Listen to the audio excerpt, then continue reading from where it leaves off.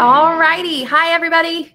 It is Thursday, July 2nd. If you're wondering why it looks like I'm in a cave, it's because a massive summer storm blew in and knocked out the power a little bit. It's back on now, but if you hear thunder, that's what it is. And I've got light put right up in my face so you can see me. Welcome to the Mediavine Summer of Live. I'm Jenny Guy. I do marketing and host the show. I have quarantine here, but I've come to peace with it. So that's where we are. It is hot everywhere across the country. Rona is still raging, but we have moved past murder hornets and into the Saharan dust clouds and plagues of locusts. So we're in a good spot, but Hamilton is coming to Disney Plus this weekend. We were just talking about that, and we will cling to whatever bright spots we can find in the wasteland of 2020. So how are you guys doing? Again, post in the comments, say hey, and tell us what you're doing for the 4th of July with a GIF if you want to. And speaking of bright spots, my guest today is absolutely a wonderful one for me and for so many of us in the blogging world. She is here to share her expertise on that often misunderstood and underutilized free tool for content creators, Google Analytics. Let's meet her and greet her. Sherry Smothermon-Short is the owner and founder of Cub Scout Ideas and Painless Blog Analytics. Her 7 years of experience has taught her how to use data to grow and improve her blog. She loves sharing what she learned with other bloggers by providing information, resources, training, and services. Sherry lives in Nashville, Tennessee with her husband and 2 sons. In her spare time, Sherry is usually reading or watching mysteries or volunteering for her son's wrestling team. I got to meet one of her sons just a hot second ago. Hi, Sherry. Welcome. Hey there. Thanks for having me. Thank you so much for coming and for everything you've provided. Guys, if you are with us and you love Sherry, which I know you do, go ahead and put in the comments now, rank your expertise as Google Analytics on a scale of 1 to 10, 10 being an expert. How do you feel about the analytics? Tell us what you think. Okay. And guys, those of you that are our regular viewers, and so many of you are, and we are very grateful, the screen sharing options with our Facebook Live tool and with Facebook Live in general are somewhat limited. So usually we don't talk about topics that are in need of visual aids. However, we pivoted, as is the norm for 2020, our Summer of Live to feature our conference speakers from the canceled Baltimore conference. And some of those awesome topics, like Sherry's, definitely benefit from a presentation. So we're going to share right now in the comments the link to Sherry's slides. So you can open in another tab and follow along or bookmark or download later. The slides are numbered. So I'm going to do my best to let you guys know when she's talking about what so you can follow along and stay on the same page. She also put together a follow-up PDF for our audience on avoiding data pitfalls in Google Analytics. So we'll share that for you as well in that link. So click on the link. Follow along. Let us know if you have questions as we go. And a huge thank you to Sherry for providing everything. She's the best. Okay, thanks. Sherry, let's start. Let's do these questions. Okay. We always start out more general and with backstory. So what got you into Google Analytics? You started out your blog, Cub Scout Ideas, and your love of analytics started you branching out into your consulting and coaching business, which you named Painless Blog Analytics. Tell us about the journey. Well, before I was a blogger, I actually worked for an auto insurance company. I was with that company for about 17 years. And so I never really thought of myself as being, a data person or an analytical person, but I guess I picked up some of that by osmosis. But one of the big things I learned is that you don't have to be a numbers person. Like, you don't have to have the skills, you don't have to know how to do everything that you can do in Excel to be able to analyze, the data that you have. That's helpful if you're calculating some crazy stuff, but you can still have somebody else do that number crunching for you, or can look at a little bit more simplified version and still figure out things that you can do with your blog. That's really exciting. And what I was going to have you talk about here is, today we're going to talk about getting content ideas from Google Analytics, using Google Analytics to optimize for income, finding blog promotional ideas by doing a deep dive. And then we're going to marry the new Mediavine Dashboard, which offers page level RPM data with Google Analytics data. So we're going to talk about that too. But first, let's just kick things off by talking about your very favorite report in Google Analytics. It's your personal favorite. Guys, if you're following along on the slides, this is slide 3. Yes. My absolute favorite thing to look at in Google Analytics is the all pages report. It is under, if you look under behavior, all site content, and then all pages. And then what I like to do is add a secondary dimension that adds the source and medium, so that I know not only what pages are being visited, how many people have visited them, and where the people are coming from. Did they come from Pinterest? Did they come? Is it organic search? Where are they coming from? So that is actually my favorite report, because I think it gives you quite a bit of information just in one view. Jenny, if you'll go ahead and switch over to page 4. There we go. So you can see, like, this is just a blown up kind of cut out version there, but you can see, some of the things that you can look at when you're looking at this report. So one of the big things that stands out to me is that I have a lot of my top 10 blog posts are coming from Google Analytics. And so if I'm getting traffic from Google to these pages, I should be getting traffic from Pinterest as well. And so this is one of the things that you can do with this report, is go in and say, you know what, I need to really work on my my Pinterest game on these that are coming from analytics. The second post on there is most of the traffic is coming from Pinterest. So just do the opposite there. Jenny, if you'll go to page 5.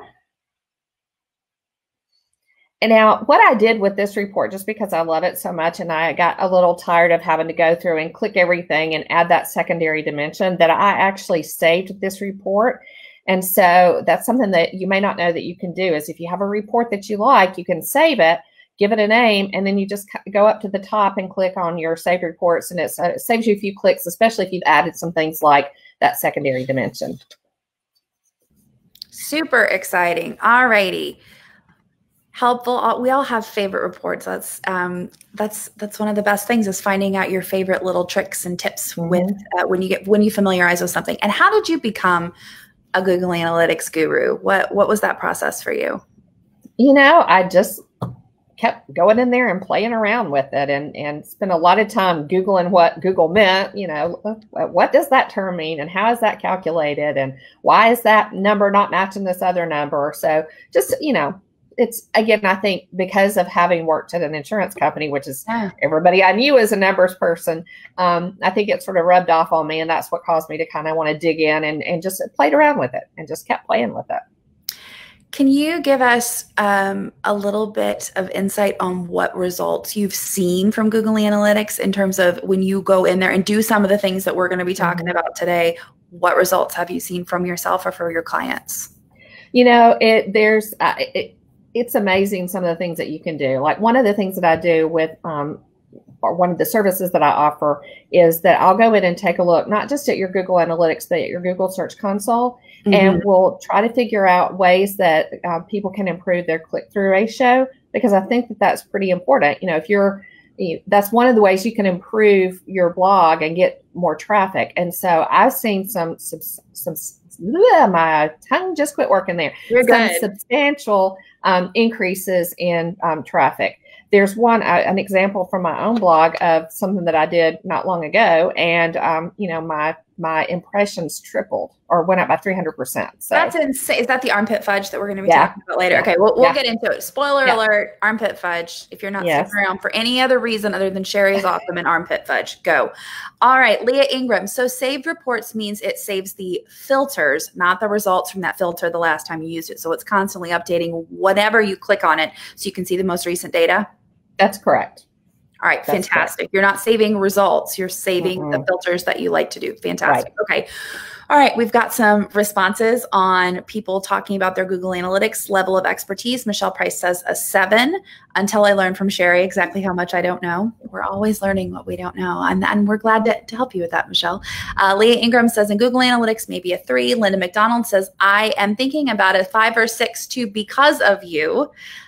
Lisa says, gosh, I so need this because Google Analytics really has me confused. Girl, same. Kelly Pugliano says, I'm a solid 5, but after following Sherry's tips, I feel like I'm a 7. Yay. Fantastic. Love to hear it. Okay. We know that Google Analytics provides all of the metrics that anyone could need or want. I don't think there's anyone out there who would say they don't believe it's a powerful tool. It is. There's so much there, but it is overwhelmed. So I'd like hearing about the more non-traditional uses beyond just looking at just data for data's sake. Like, these are my page views. These are my sessions. These are my users. Right. So talk to us about getting content ideas. So let's start with how you isolate the helpful data to do that. Okay. And one comment I want to throw out, because I think this is helpful in understanding why Google Analytics is so, can be so overwhelming for bloggers, is it's really built for any website. And e-commerce sites, like a lot of the numbers that we have absolutely no need to know, are really there for e-commerce sites. So I think that that's why, you know, it can be a little bit overwhelming with people. But there are some ways that you can dig in and find out stuff, again, without really needing to know any kind of numbers. And so if you want to hop on over to page 7. I got you. Awesome. So one of my favorite things to do is to find new content ideas based on what's popular on my blog now. And the way that we're going to do that is to go through, and you can see, you go over to behavior, site content, all pages. I usually look at about the last 30 days, because that tells me what's popular right now. And but you can also look at the same time frame a year ago. So what was popular last July on my blog? So you can kind of look at this either way there. Look at about the top 25, and I'm going to write down the type and the topic of each of my posts.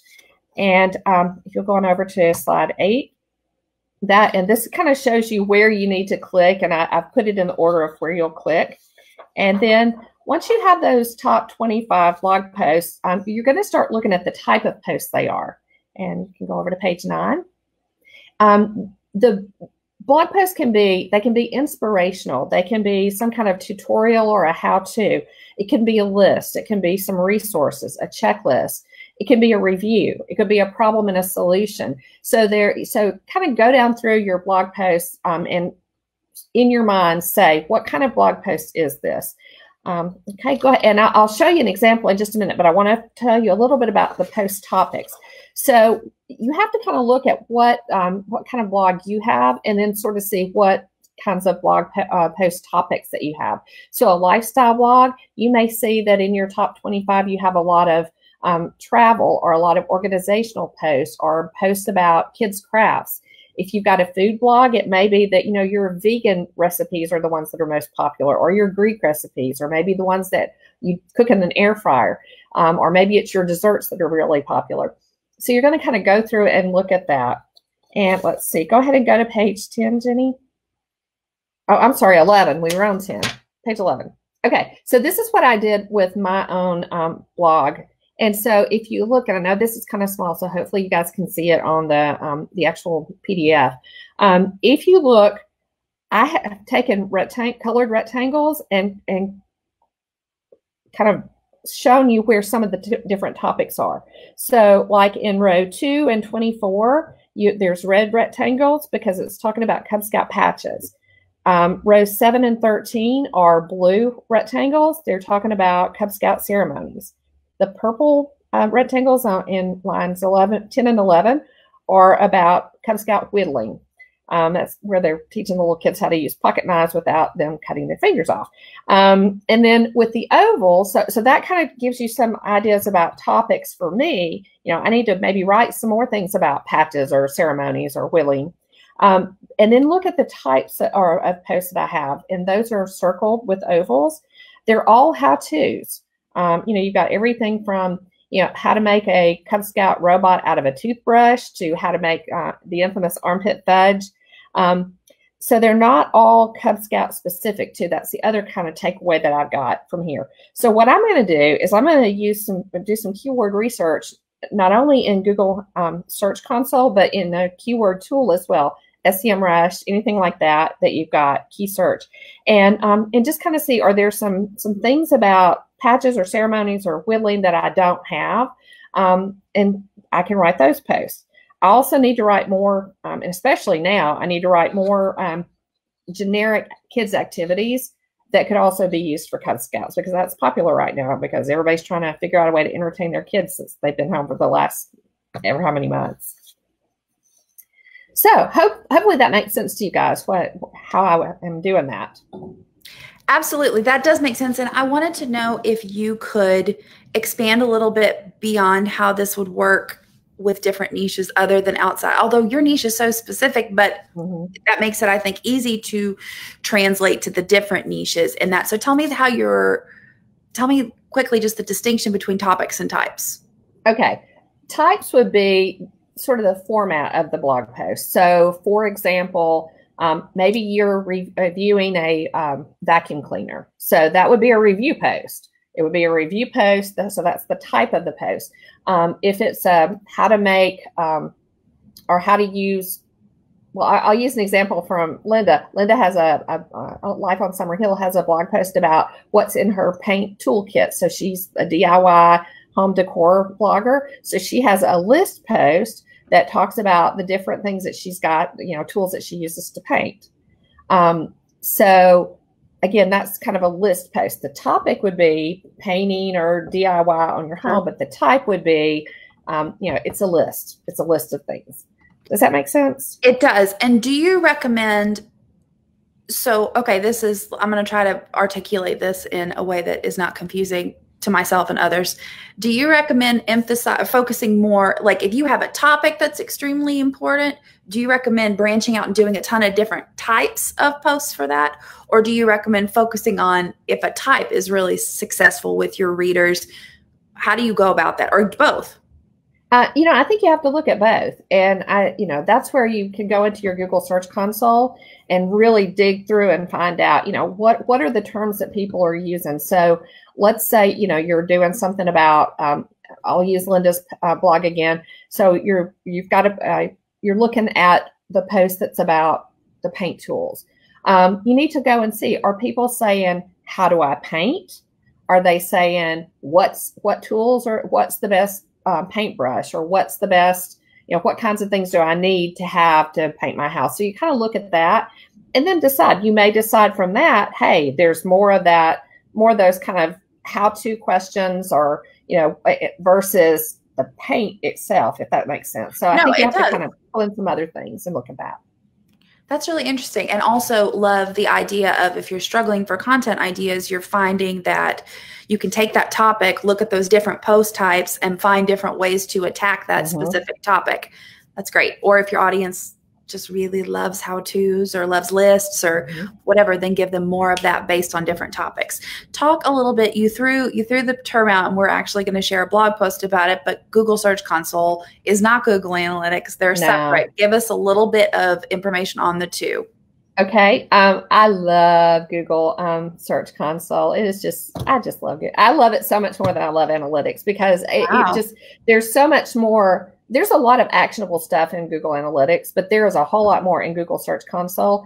And I actually have a blog. I wish you had known you were going to ask me this question. I have a blog post that talks about the difference between analytics and Search Console that's over on Painless Blog Analytics. So I will, if at the end, just get it for you. Yeah, Google that, and you can find it in there. I have a chart in there too that I think does a pretty good job of describing what the differences are. Search Console is a little bit more about the health of your site, and it's a lot about your search traffic. It focuses just on that just on Google search traffic, not Bing, not Yahoo, not Pinterest, not anything. It focuses just on the Google search traffic.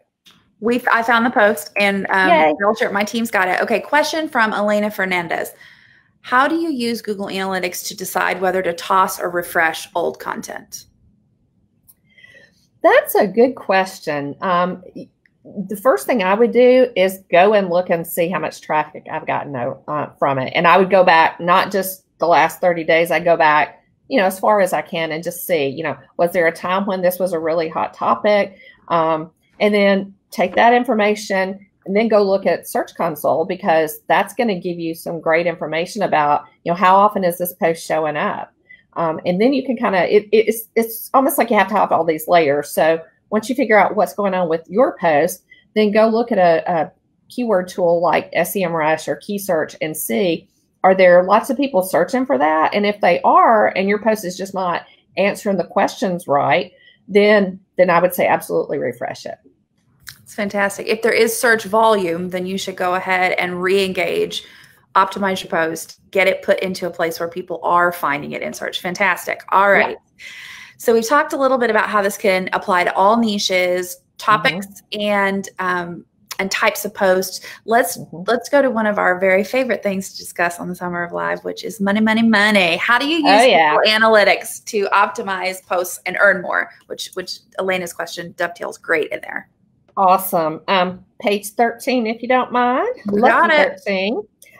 So there, I kind of look at, when you're looking at posts and you're trying to figure out how to optimize them for income, there's really kind of two ways that you can do that. If you can look at the affiliate opportunities that you might have in a particular post, and then you can look at the ad opportunities. So let's talk about the affiliate opportunities first. Caitlin told us last week that Google search traffic does better in terms of affiliate sales than Pinterest or some other things. So you want to kind of narrow down and look at what are my top posts that are coming from, search. And once you know that, go and just take a look at them. Maybe you need to add some new links. Maybe there are things that you didn't think about linking in the past. Maybe try a new program. So just to give you an example from my blog, I'm an affiliate for REI, the outdoor folks, and Cabela's, the outdoor folks. So maybe I've linked a tent, but I've linked it to REI and it's not doing very well. I might want to swap that link out and put a Cabela's link in there and just see, does that make any difference there? You might want to pre-sell a little bit more. Maybe you talk a little bit more about what you love about the tent before they actually link over. You might also want to highlight links in a different way. And Jenny, if you'll go to page 14 for just a second, I'll show you an example of this. Okay, I do have to tell you that little guy is now my 6'2", 250-pound wrestler. That was, a minute ago when that picture was taken. But anyway, so what I did in this post, this is a post about the Blue and Gold Banquet, which is an event that Cub Scouts have every year. And so Etsy has a lot of printables that you can purchase that you can use for decorations and different things for the Blue and Gold Banquet. So what I did with this one was that I added, and I'm pointing to my screen like y'all can see me pointing to it, but sorry about that. But you can see that little gray background. I made a little box with a little bit of a gray background to kind of draw some attention to it. And then I threw in an affiliate link to Etsy.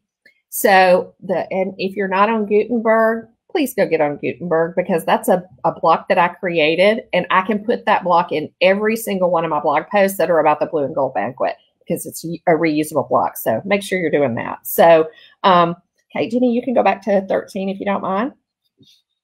So, like I said, highlight your links in a different way. And then you can also use tracking IDs. So, I use those a lot, especially in things not exactly like if I include an affiliate link in my email, I make sure that I indicate that so that I know, hey, that's, emails converting, or, maybe a Facebook post is converting better. So I'll throw those in there just so that I can tell, where the traffic's coming from, or where the business is coming from. Now, one thing about adding new links, some of you may know Janine Crooks. She works at AWIN. And one of the things that I heard her say a couple of years ago was she said that if it is a noun, it should be an affiliate link. So, anytime you're using, a lot of times I might have craft sticks. I have a lot of projects on my blog that use craft sticks. I make sure that craft sticks is a link to every time. I want to make sure that that's an affiliate link. Okay, so that kind of covers what you can do when you're looking at affiliate opportunities. So now I want to tell you a little bit about what you can do with ad opportunities. First of all, do all the things that Mediavine has been telling us to do. Lengthen your content, make shorter paragraphs, add more images, add a create card. And so the thing I wanted to share with you guys about my armpit fudge recipe, and by the way, I know that sounds really gross, but Cub Scouts love it. So what happened with that post, Jimmy, if you'll go up to page 15, I had written that post several years ago. And just so you know, it's basically like you put all the ingredients in a Ziploc bag and you smush them. And so where the armpit comes in is, the kids can take the Ziploc bag of ingredients and put it under their arm and do like that to make, fudge. Or you can just smush it with your hands, either way. So anyway, what I did with that post was it was a very short post. It didn't have, I think it had 2 pictures, It didn't have a recipe card because I'm not a food blogger, so I didn't think I needed a recipe card. So toward the end of April, I updated this post, added pictures, lengthened it, added the recipe card and all that. And now, mind you, the one thing to remember about this is, according to SEMrush, the term armpit fudge and combinations thereof only gets 770 global searches around the world every month. But you can see here, I mean, my traffic or my impressions went from about 3,500 to over 11,000. So what I did was I think I updated this on April 20th. So I took April 20th to whatever day I ran the report and then compared it with the same number of days before that. And you can see that updating that post has helped with search traffic.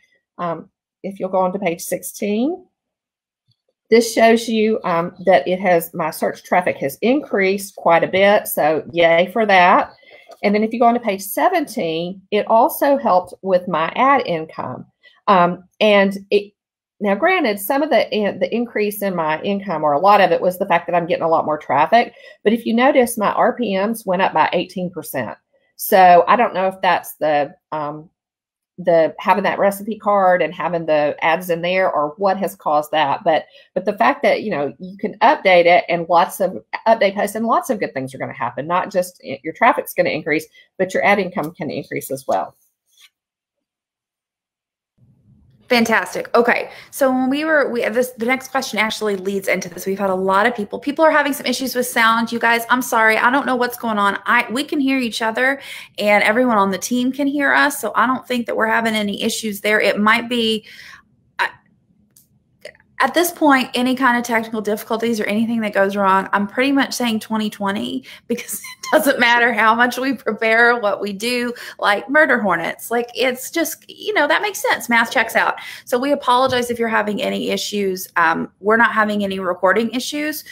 And let's, just to get everyone caught up, keep everyone on the same page, let's share that link one more time, you guys, for the slides, so everyone can be following along. And Sherry, this one actually doesn't have a slide, so we'll give everyone this question I'm about to ask. Okay. What is your philosophy about changing things that are already doing pretty well in ranking? If things are good, because we've had a lot of questions. Caitlin and I talked about this last week. There can be some conflicting opinions on it. Yes, that's a really good question. And I think you have to really dig into your data. I thought I had written some notes about that question, but I can't find them right away. 2020, hashtag 2020. Yes, it's hashtag 2020. So I think you have to look at it. That's one that I would go into maybe Google Search Console and look and see, if you're getting if you're getting tons of impressions and you've got a click-through rate of, 25 or 30%, which is crazy, but, so my armpit fudge recipe has that. So then you may not need to do anything to that post. But if you go over and you're getting, a 1 or 2% click-through rate, and you've got a fair amount of impressions, then you need to change some things.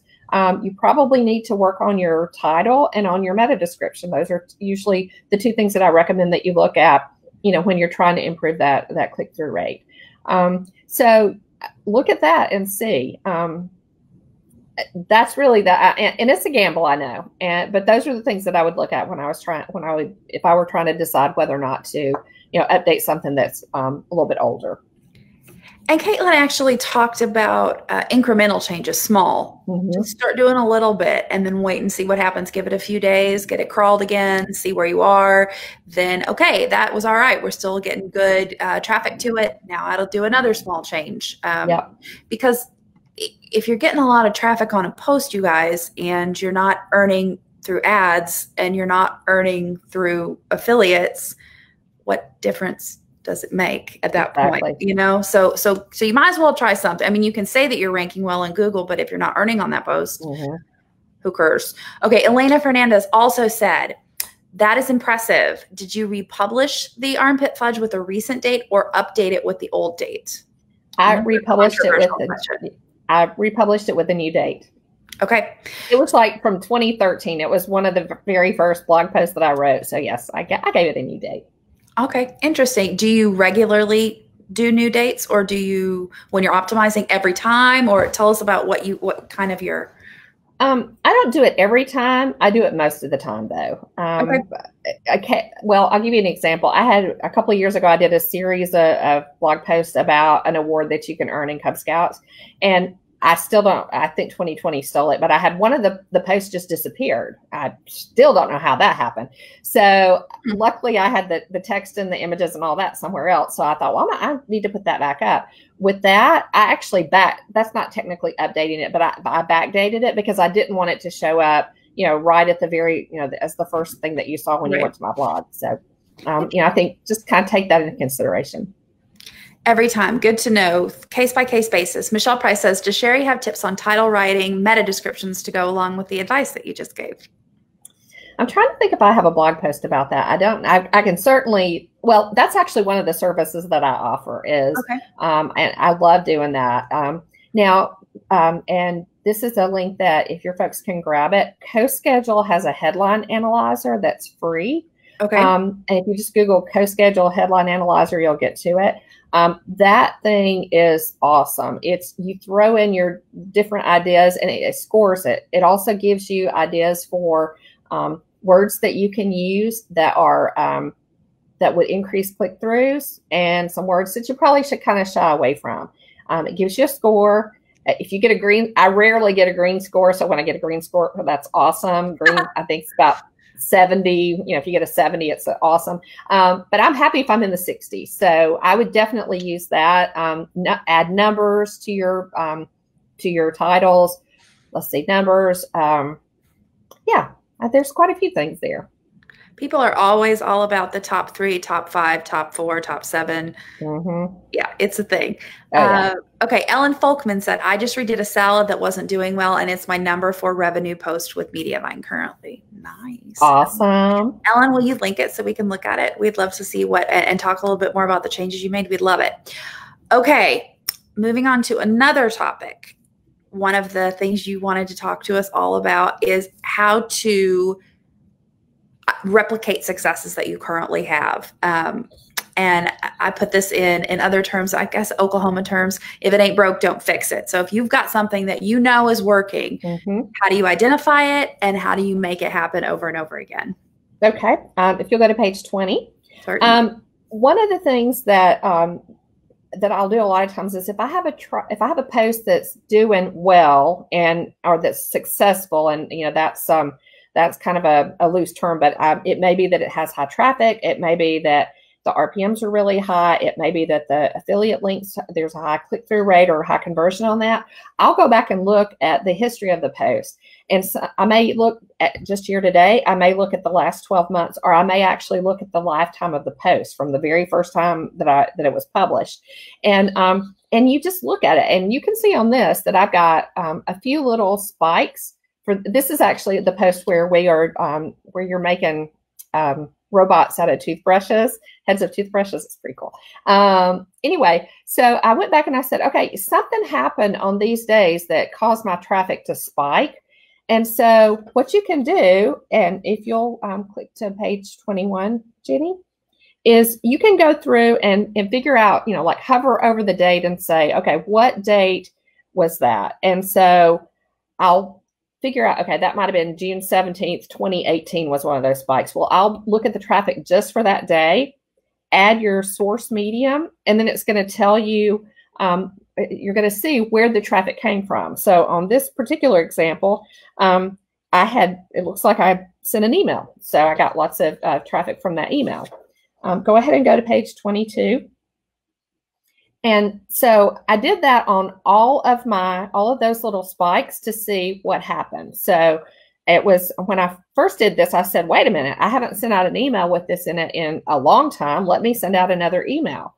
Facebook, I need to be posting this more often on Facebook because I'm getting clicks to it when people see it.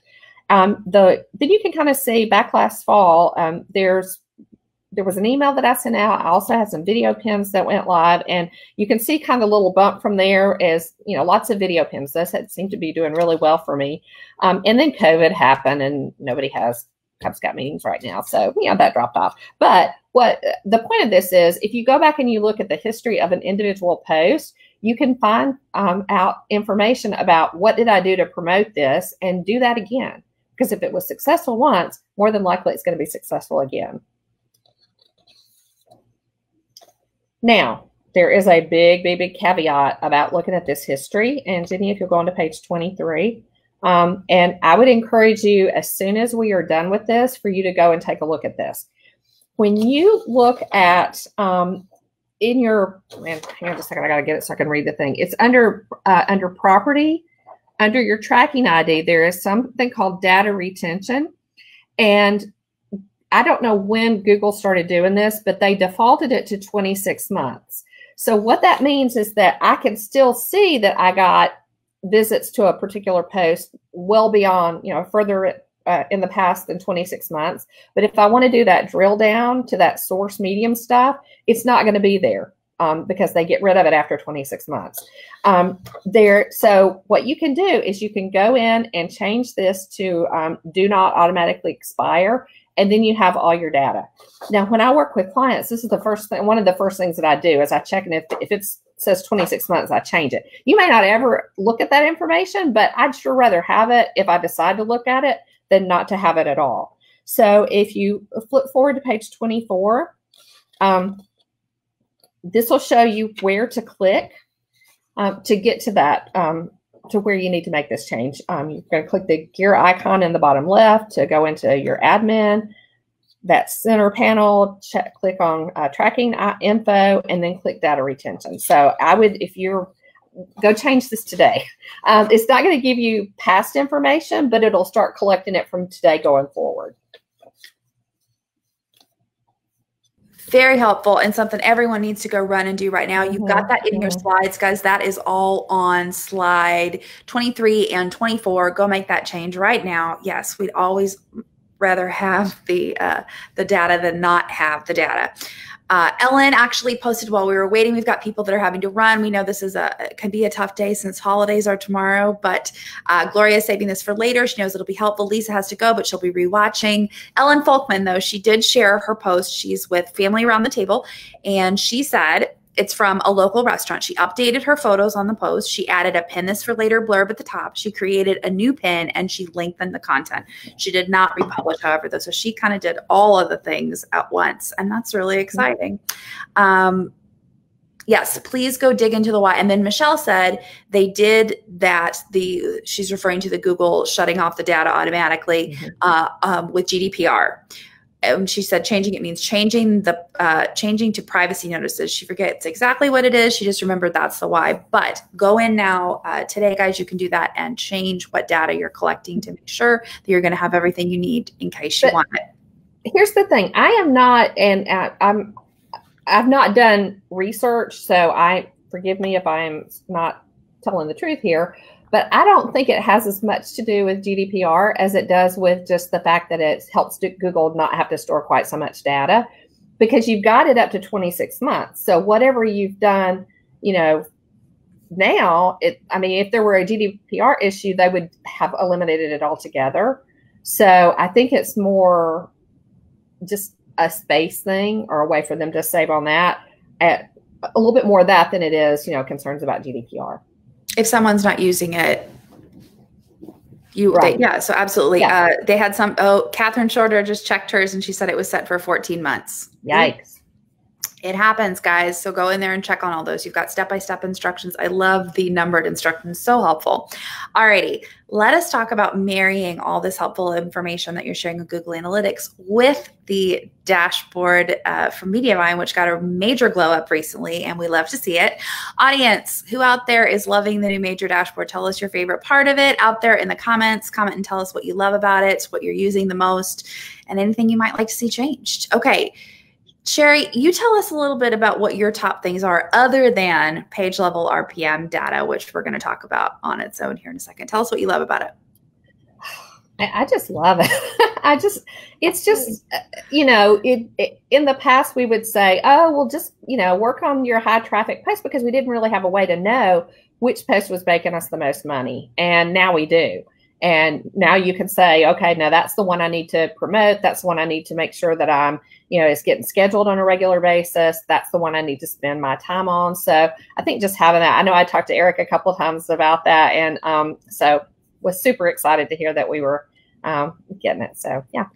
We're really excited about it as well. And also, I mean, it's real pretty. It's so pretty. Our UI UX designer, Kat, did an amazing job. Like it's great. It's got so many features and a lot easier to make updates and work feature requests in. So yes, that page RPM data, and we're going to talk a little bit about that here in a moment. But Sue Redding Ringsdorf just said, oh my God, I do such little analysis for my blog. I guess I better get on it. Help. Sherry, let's talk about that. If somebody really wanted help and wanted go from no analysis to doing some analysis, doing a lot of analysis, but a quick start guide, what would you recommend? That's a good question. I think it depends on, what you want to do. So there's sometimes where I would point somebody in the direction of Search Console versus analytics, just depending on, what your goals are. Well, Sue, tell us a little bit about your goals. What are your goals? What should everybody's goals be? It should be, I would assume a big goal for everybody would probably be earning better and more traffic. But what are some of the different goals you think that people could or should have when wanting to get into analytics? Are you directing that question at me? Yeah, it is. Okay, yeah, that's okay. Sorry. Sorry about that. No, sorry. Well, again, I think money is the big thing. One of the things that I think people sometimes do is they get hung up on the vanity metrics, and those don't do anything for you. Like when I go to Pinterest and I see all these pins, and if you have one, folks, sorry, I'm going to rag on you a little bit, but if I see these pins that'll say, I got 1 million monthly viewers, or I'm like, what? That doesn't give you any money. And so to me, I'm all about, let's get the traffic over to the blog posts that are earning me money. So again, having that page level detail, you can kind of see, okay, that's the one that's, that RPM is really high, traffic's really low. Let me go see what I need to do to kind of increase that. Definitely. Love hearing. Do you have any more vanity metrics out there that people are focusing on? Yeah. The Pinterest has a lot of them. So it's that monthly viewers, it's the followers. Followers really don't mean anything in Pinterest anymore. And truly, followers in a lot of different places can be a vanity metric. So let me just give you, but I need to stop. That depends on your goal. So for me, I just want people to get to my website. So Instagram does not give me any traffic. So I don't spend any time on Instagram for Cub Scout ideas. I'm not. So, and part of my monetization plan is not to try to get Instagram sponsored work. So there's no need in me spending any time over there. So for me, the number of followers I have on Instagram would be just a vanity metric if I were trying to increase that. Now, if part of your monetization plan is to do sponsored work on Instagram, then yeah, you need to get those followers, and it is absolutely not a vanity metric for you. So, some of those vanity metrics can really depend on, how you're monetizing your blog.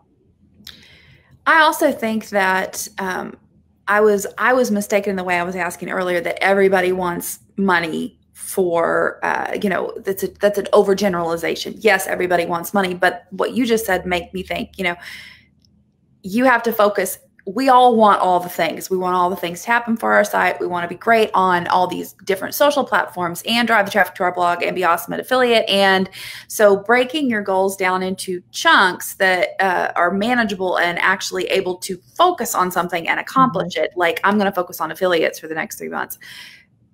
The offshoots of that include strengthening my email newsletter, optimizing posts that are getting traffic, things like that actually will accomplish that goal. As opposed to, I want more money. Break it into actual chunks, manageable chunks, right, as opposed to just general. I love money. We all love money. Okay, so Jennifer Hazel Quisenberry said, if you're new to Mediavine, how do we know if we have the new dashboard? You do. Everybody does have it. And we've got some great comments on the new dashboard. Brenda says, I love the new dashboard. My favorite is how easy it is to check the data compared to last year's data. It helps me see a big helps you see the big picture on the changes I'm making now actually are making a difference. We've got Susan Softblade says, great flow. First, of course, she looks at the earnings for the day. Now she can check RPM, CPM. The order of it makes sense to her. Love all of this, learning how to do it, the CPM, the RPM data from Leah, seeing the individual RPMs and CPMs, very useful. So wonderful. Okay. Marina John says, I'm exploring Google Console, Search Console, and popped in one of my more popular posts, and it says indexed, not submitted in sitemap. Is this something I need to fix to increase traffic? Okay, so if you use Yoast, you have the Yoast plugin, you have a sitemap. Sometimes that sitemap is not submitted to Google Search Console. What that means is that Google's still going to find you, because they're going to find you. But if you've got that sitemap and you've got all of your blog posts in that sitemap, it could help Google find you just a little bit faster. So it's not the end of the world if you don't have it. And you could add it and then, it not change very much for you, but it could make things get indexed just a little bit faster. Fantastic. Fast indexing is great. Okay, we've got people asking for the slides. They've been shared a couple of times and we'll share it again. Sue says, me again, I want to earn more, but I also just like to cook and eat and share what I like to eat. So I need to balance that, I guess. Honestly, I'm way more interested in creating and way less interested in finding out the statistics. But she also wants us to know that she's a finance major from back in the day. So understood. Leah is sharing some feedback. That's great. We'll have you email that in actually as well, Leah, to publishers@mediavine.com, so we can share that feedback. You might not be the only one thinking that. Okay, let's talk page level RPM in the Mediavine dashboard and how we can use that and harness it with Google Analytics to make all the dollar bills. Yes, I love this. This is in page 26. Not me. There we go. Okay, so a couple of the things that there's a lot of ways that I've used the page level RPMs and kind of married it with Google Analytics. But one of the big ones that I've been working on recently is that I'm paying for a push notification service, and I want to find out, am I paying more every month than I'm earning? So what I can do is, well, let me stop. And you can use this to figure out expenses. You can say, am I paying for a tool that isn't paying for itself? Am I spending time doing something that's not getting any return? If you use ads, I don't, but if you use, like if you boost your Facebook posts or anything like that, or you do paid Pinterest ads, are you spending money for ads that are not giving you any return? So those are some of the things that you can look at there. It's also great to have this information so that you can do some experiments. So for example, you may want to try to figure out, hey, I've got 2 new pen designs. I want to see which one is driving more money to my site. You may use this to do, different social media posting times. So, and so like I mentioned, I use it a lot for, or I've started examining, am I making any money off of this, this push notification thing? So what I did, and if you'll go to page 27, is I went in and I said, show me all the blog posts with the number of page views for the source medium push engage. That's the service that I'm using. So once I had that information, I exported that to an Excel spreadsheet. And then I also exported my RPMs. And I did like a little, Excel magic over there, and calculated how much money I was making on each one of those posts that was getting traffic from Push Exchange. And right now I'm paying more than I'm getting back. So, but I'm not using it that much. So I've got to, up my usage a little bit, see if it pays for itself. And if not, I'm done. I'm leaving it alone. It's costing me money. Now that's using that. With this, I use the source medium. Now you can also use a campaign to track things. So if you'll go ahead and go to page 28, Jenny. Here, this is just an example of something that I did. I actually did this before we got page level detail, so for our RPMs. But last fall, I thought, let me track and see how much of my traffic is coming from, video pins versus I did some manual pinning. And so I created a URL with the campaign in it so that I could pull this data. And this is going to be really important, if you're trying different things to create your URL with that, that campaign ID in it. You just keep track of what that is, and then you can pull information to be able to calculate, are you making any money off that? So the way you do a URL is on page 29. You can use Google's campaign URL builder, and what you're going to do, it's going to ask you to put in the URL that you want the link to go to. Then it's going to ask you to put in the source, the medium, and the campaign name. You want to be really careful when you're doing the source and medium, because you want to keep it pretty much like for a Pinterest pin.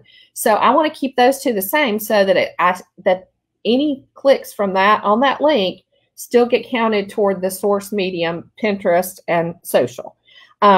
But then I added this campaign name, which for this one I just made something up and said pin 12. So when you get all that information in, you can see kind of over to the left side that it gives you another URL. So what you're going to do is you're going to upload your pin to Pinterest and then use this URL with the UTM stuff in it. Use that instead of just the plain link to your website or to your post. Then after a little bit of time, you're going to have some data to know, how much traffic am I getting from pin 12? And it's going to be, it's probably not just going to be traffic to that particular post. So if somebody clicks on that link and they go to the post, that it's my armpit fudge post. We'll use that as an example. So somebody may come over to my armpit fudge post, but then they may click over to look at something else on my site. Well, that page is going to get this, pin 12 campaign UTM. So I can see all the pages that they visited. I hope that makes sense. So, okay, so you'll go on to page 30. Here's what I did. So, like I mentioned, I exported stuff to Excel and from the Google Analytics and from my Mediavine dashboard. And I pulled in, either the source, medium, or campaign. Those are two ways that you can segment your traffic, and kind of you have to do there's a little bit of manipulation there. And I am working on a spreadsheet that hopefully will be able, that folks can just dump their information in, like do a few little clicks, and it does all this for you, but I'm not quite there yet. So once you put that in, you can see in column F is the total number of page views for that particular page, and I multiply that by the Mediavine RPM, and that's how much money I have earned on that particular post for that particular period of time. So, and if you look on page 31, that just kind of gives you the formula that you need to use. You take your number of page views, divide it by 1,000, then multiply it by your RPM, and that's how much you made for that post. Simple, right? Just simple, rudimentary, easy. Yeah, easy. Come on, easy peasy. All right. That is fantastic and a great way to have those things interact and drill down. I love the campaign builder tool. We're actually sharing the link to that in the comments so that you guys can grab it and try it for yourself. And then we had a couple of questions happening here. Renew wanted to know, as we are on sitemap, do we manually go in and add the sitemap? And you were talking a little bit about that. Basically, if Yoast is doing, if we're using Yoast, it's already done for us. Well, the sitemap is created. You do have to submit your sitemap to Google Search Console one time. And if you go, I'm trying to picture Google Search Console in my mind. If you go into Search Console, kind of over on the left side, there's a thing that says sitemap. When you click on that, it'll tell you whether or not you've had a sitemap submitted. If you haven't, you need go ahead and submit it. It's a specific URL, and I don't recall it off the top of my head, but if you Google Yoast sitemap, you'll find a blog post that'll tell you like the exact URL, like it's cubscoutideas.com/something site-map, or like I said, I don't remember the exact thing, but you can figure that out and throw that in to Google Search Console. So a final question for you here, because we're running out of time. We're almost done. I wanted to ask you, how do you track all of these changes? How do you keep everything going? Are you a seasonal person? How often are you in Google Analytics? How often are you in Search Console? Give us kind of a plan and a progression here. Well, it depends. It's, I'll use a Jamie Lieberman term and say it depends. For sure. But what there's a couple of ways that I keep track of things that I've done. I can do that in a spreadsheet, Google Sheets or Excel. I also use Evernote as a kind of a note tool, and a lot of times I'll put the information there. But what I'll do is if there's a particular time that I want to go back and check something, like maybe I want to check it 30 days from now, I just put an entry on my calendar that says, go check this thing here. And but I'm in Google Analytics and or Search Console almost every day. That doesn't mean that I'm taking action on the things that I'm seeing every day, because sometimes, like a lot of this stuff that I've learned, it's been because I've dug in and just played around and went, wonder if I did this, so sometimes it's just the more you get used to things, the more that you'll kind of, come up with ideas and topics and things that you might want to check out. So very helpful. Sherry, tell us a little bit about the common pitfalls that people are going to find if they go to the end of your email. Or the end of the presentation. Yes. At the end of the presentation, there's a link to a page on my blog, and on that page is where you can get the PDF of the presentation, just so that you have all the slides and everything. But there's also a PDF called, I think it's the 7 common pitfalls that you need to watch out for. What that is it's just when you're digging around in this data, there's some stuff that that makes that you got to just watch out for. So things like, I think one of the first ones I talk about is looking at dates. So, for example, Cub Scout Ideas is seasonal. I have, even with no COVID, I have practically no traffic in July, but then it starts ramping up in August and really peaks in September and October. So if I'm looking at my July numbers and comparing them to April or May, I might panic and go, I'm not getting any traffic. What am I going to do? But the thing is that's okay, because that's happened every year. So I don't worry about traffic in July because I know it's going to pick back up. Well, we hope it is this year, but in the past, it's always picked back up in August and September. So there, there's things like that are in that document that are just little, things to be aware of, some hopefully little helpful tips and tricks that'll help you, as you maneuver through the data. And don't panic is usually that's not now. Okay. If people want to talk to you afterwards, if they've got questions for you, or maybe they don't necessarily have the bandwidth at this time to do a lot of their own analytics analysis, tell us how they can reach you. They can email me, Sherry at Painless Blog Analytics. On that page, there's a lot of different, I'll show you several different things that I do. And as a service for other bloggers. So, but a lot of it really depends on, like, you might want something very specific. So I don't list my prices on there. I just say, let me know what you want, and then I can give you a quote from there. If you'll remind me that you've listened to this, I'm going to give you the special Mediavine pricing. So anyway, so just be sure that you can email me and let me know what you're looking for, what kind of help you need. I can do everything from creating the saved reports for you so that you're just doing a couple of clicks, creating custom dashboards. That's one thing we didn't talk about, but that's something that's in Google Analytics. I can do all that for you. And then that makes it a lot easier, and you're not kind of muddling around trying to find the information. Very helpful. This has been a great presentation, guys. Check it out. We'll share the link. Oh, we just shared it. It's just a couple comments up, guys. We shared it 3 or 4 times. You've got access to it. You've got the common pitfalls. Sherry, you've been absolutely wonderful. Thank you so much for joining. Thanks for having me. Always. It's delightful. Guys, have a wonderful 4th of July. It's going to be a week until we see you again. But next Thursday, July 9th, I am back on the Summer of Live with the Vid Pro mom herself, Meredith Marsh. We're going to be talking about quickly reaching a wider audience with multi-platform videos. So please keep going, keep creating that, and figuring out how to monetize it to the best. Be safe, you guys. Follow us on Facebook and subscribe to our YouTube channel so you don't miss any of these. Thank you, Sherry. Thank you. Be safe in Nashville. Thank you, guys. Be safe. Have a great weekend. Bye-bye.